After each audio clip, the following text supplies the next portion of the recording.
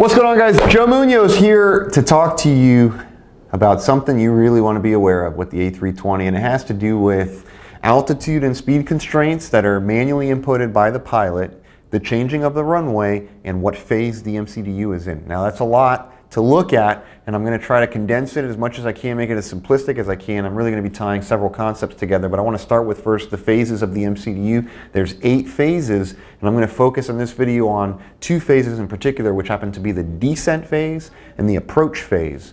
Now the approach phase, basically what it does is it commands the speed, the managed speeds, to follow the flap handle. This will happen whenever the approach phase is active, and the approach phase is active whenever we manually activate it, or when we hit what's called the deceleration point, or the circle D. Talk all about that more in detail in other videos, as well as really in the energy management program included on our website.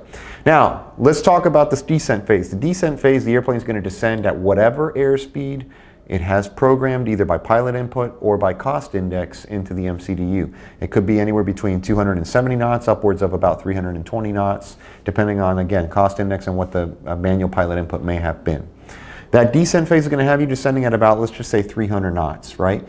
Now let's say you're descending at 300 knots and ATC gives you a constraint and they say, hey, cross this point at 6,000 feet, 250 knots. 6,000 feet, 250 knots. So now you're going to cross that point at 6,250, and all of a sudden they change midway through your descent. They say, hey, by the way, trainer one, expect this runway, and it's a different runway than what you already had, and now you're going to go change the runway. When you go change the runway, the manually entered speed constraint and altitude constraint that was there gets deleted. Let me say that again. The manually entered speed and altitude constraint inputted into the flight plan page will indeed get deleted. So now let's think about how that plays out and why that's significant. You're descending at 12,000 feet. You're descending across this point at 6,250 knots. The airplane's decelerating, it's slowing down, okay?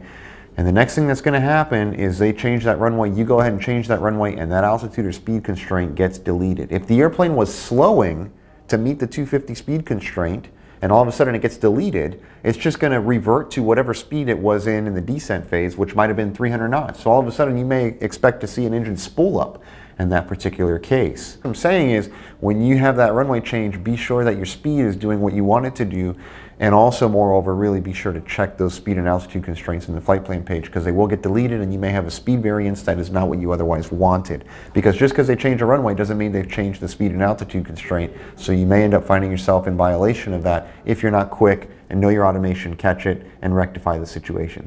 All right, that may be a little bit confusing for those of you that aren't too familiar with A320 terminology, all the phases of the MCDU, and really the automation and descent planning, but I do want to very much encourage you to check us out online, onestepprep.com. You know the website.